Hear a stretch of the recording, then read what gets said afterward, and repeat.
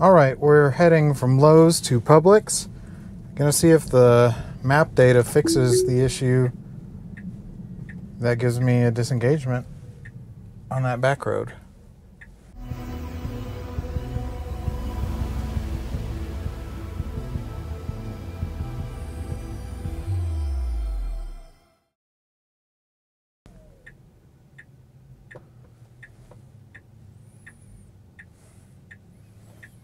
Alright, it is very clear.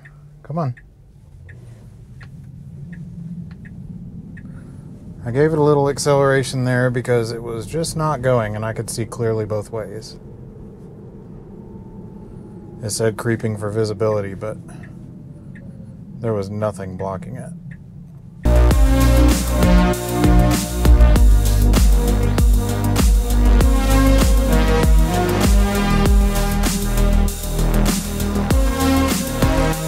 Right, and okay, it didn't even slow down. It went the right way.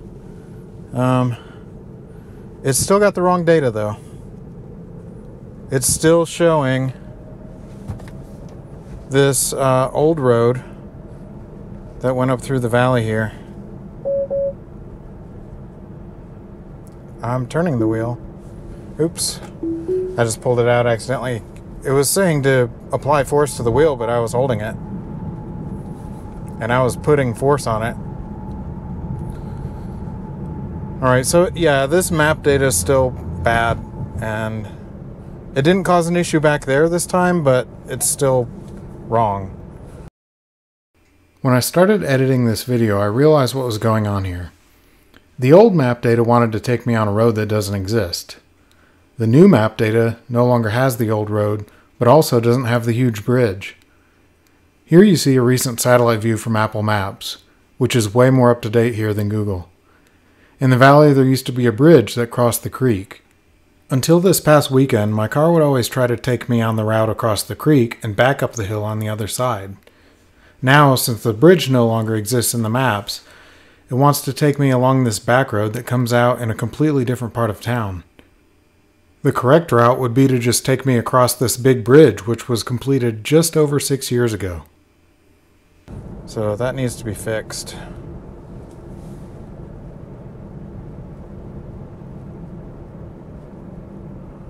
But as you can see, it's actually showing a roundabout here. Usually before the new map data, it was just showing a straight line. It would go through the roundabout fine, but it was showing it as a straight line there. So yeah, it's treating it as a roundabout now. It's actually putting on a turn signal,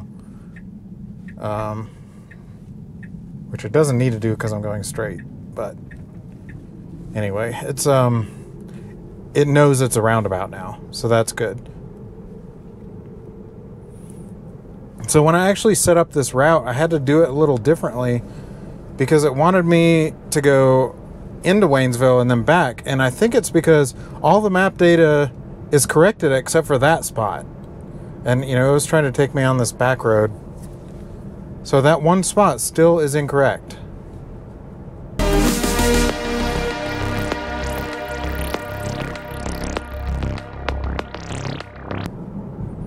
Alright, can we make this turn into Publix?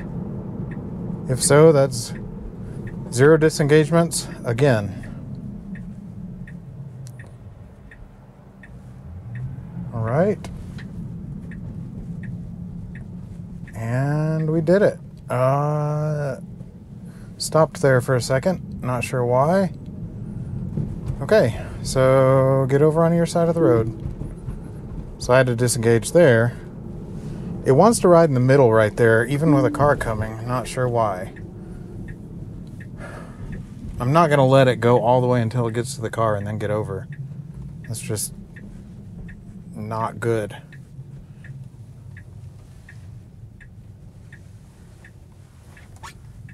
Oh, there we go. Almost got here. It probably would have done fine. I'm going to count that as my own disengagement there. Just, it was more of a making the oncoming traffic feel comfortable. I'm sure it would have gotten over the last second. But anyway, there we go. If it would fix that map data, most of it is fixed, but that one spot is still bad. But anyway, thanks a lot for watching. We'll see you next time.